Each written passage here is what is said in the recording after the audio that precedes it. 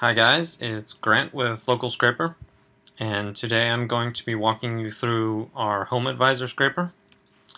Our Home Advisor Scraper was built by customer request. It will only work at Home Advisor, and I guess we'll just get started. Once you have the program open, this is what it will look like here. If you are familiar with Home Advisor, the way that we're getting the business listings is to go to homeadvisor.com/C, and that brings up the contractors they have. And if you see here, we have the categories, and right here is the zip code, and then you can browse reviews. So we'll go to like most popular. We'll go with 33068, which is about near Miami, Florida. Okay, so we've hit the thing, and we have our results. We have 403, and they're all mixed in there. So, what you could do is that here is that same option. See the most popular: air conditioning, decks, painting, services. I can go to this most popular, and then if I put in the 33068, it will give me the same listings that were on that we found over here. Now, if you wanted to do it yourself, that is what the custom URL is. And what I mean by that is that you would go into your browser, and you would go into here, and you would do your search, and then you would bring up, I don't know, whatever you wanted outside of the program. Like, let's go to like additions, browse them, and then maybe if you wanted to change this to like most reviewed,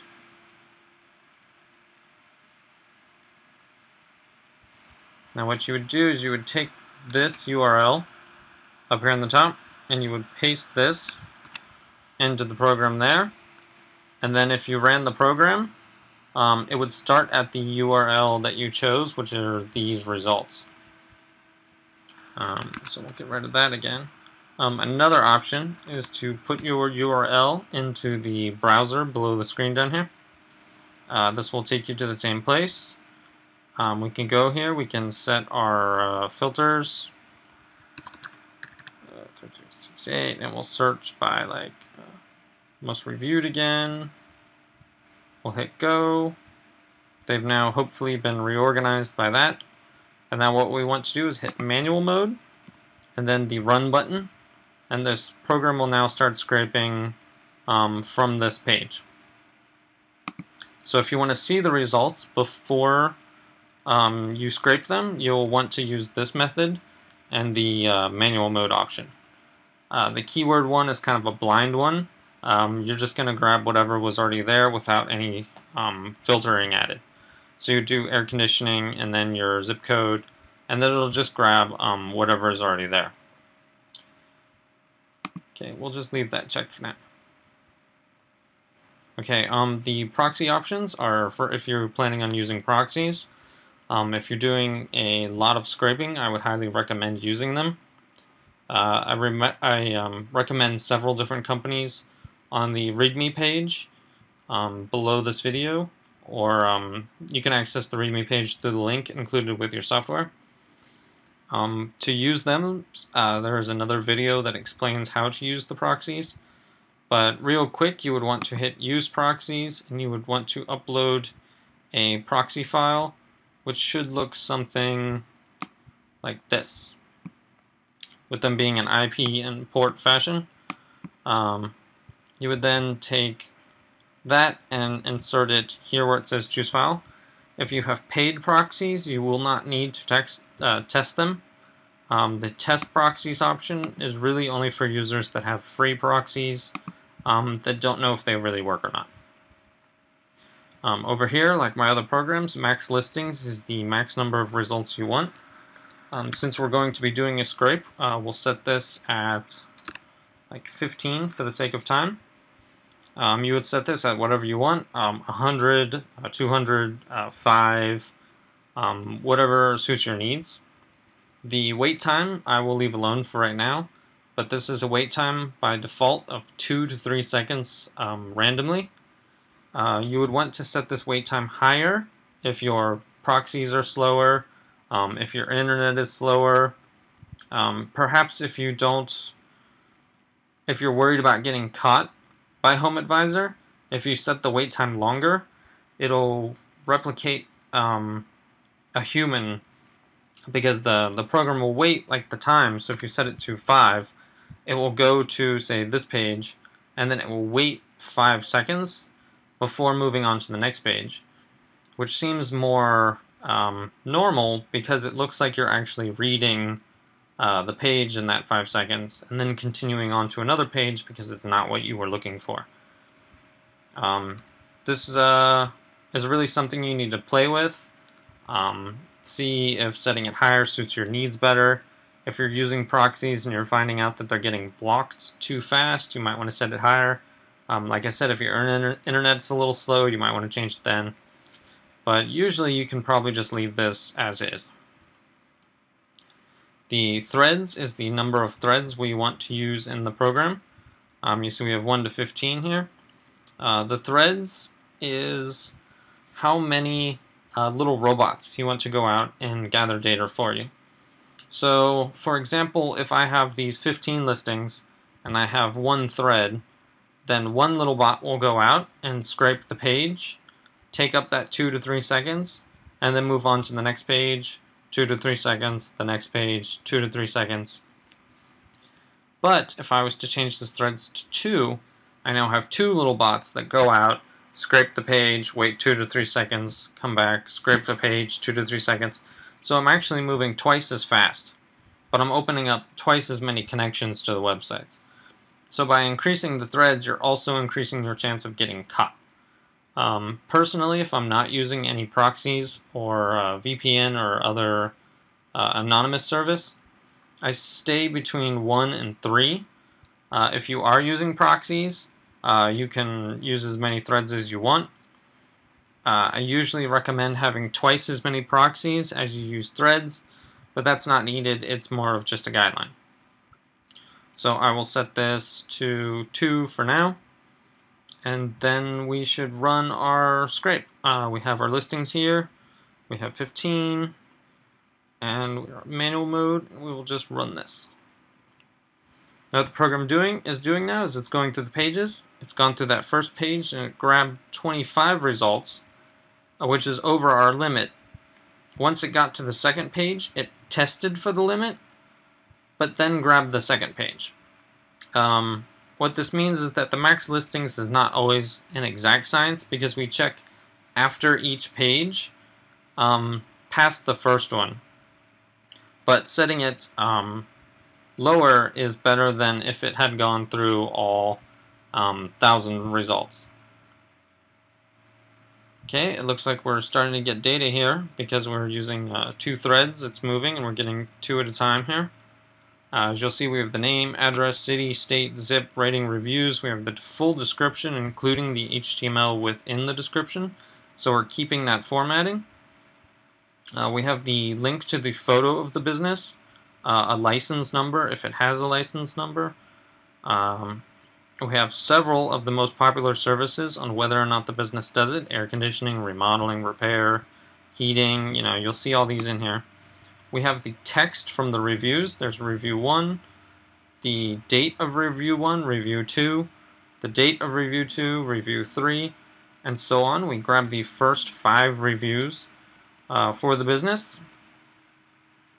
And then down at the end here, sometimes it'll find it or not, we have Google Web, Google Phone, and the HomeAdvisor URL. And what these are doing is that they're taking the name of the business and searching for it in Google and trying to find a website and a contact phone number. We're doing this because the contact phone number here given for the business is actually owned by HomeAdvisor. So when you call this phone number, it's actually connecting you to HomeAdvisor, who will then take your business details and then sell that lead to this business. So the phone numbers from HomeAdvisor are kind of useless, so it takes an extra step to go and find them through Google. Okay, we're doing pretty well here, we're moving along. As you can see, the records found is 50, that's how many we found. It was 25 per page. The program visited 2 page. We're currently at 24 of that, so we're about halfway through. I'm not using a proxy, so that's not there. And the threads are as follows because of, that's the max we set, and that's how many we're currently using. Now, I can stop this here, because we don't need all 50, we really only wanted the 15 to begin with. And now, if we go to the folder where the program was located, we now have a HomeAdvisor-manual URL. That is the name of the file if you're using a manual URL. If you're using the other things, it'll have the zip code and the number for the category. But after your scrape, you'll always want to rename these to something more reasonable so they're not overwritten by the program, and so you know what they actually were. So what we're going to do is we're just going to double click this.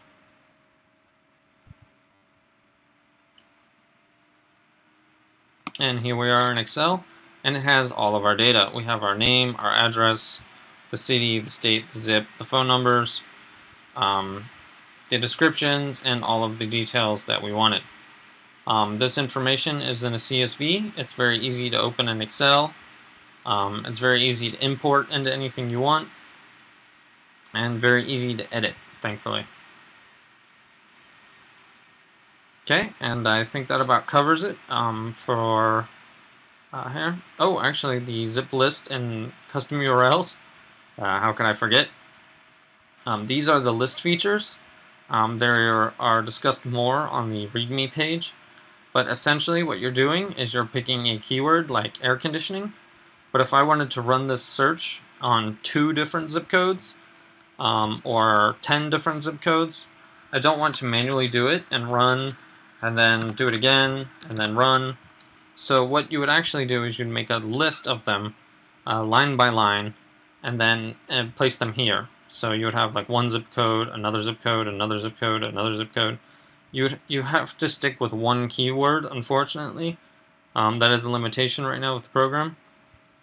But it will run the search for that zip code and that keyword over and over and over again.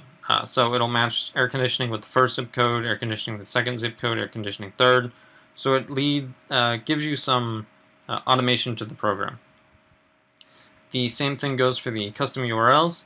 As you saw, we made one over here. If I wanted to have multiple customer URLs for different cities, so I was like Florida, but Pompano Beach, but Florida and Miami Beach, Florida, I don't know, Northern Florida, something, I would have a different URL like this. And what I would want is I would want to put them into a text file, line by line, just like before. Let me find something that I can edit. Something sort of like this, and then you would add another one, and another one, and another one. And then you would save this as a text file, and then upload it here. And the program will know what you're doing, and it will go through those lists one by one. If you are using the list features like zip list or the custom URL list, the max listings that you set down here is a global setting, which means it will run for each list item. So for the first zip code, for the first custom URL, it will be, the max listings will be the same, so like 30. But it will continue this all throughout the list. So you cannot run the first search with 10, the second search with 30, the third search with 50. It doesn't really work that way. These settings down here are global and will affect every search that you do. They're covered a bit more on the README page, so feel free to read over that stuff. If you have any questions or comments, make sure to contact me, and I'll try my best to clear things up. And I believe that's it. Okay, thank you very much, and enjoy.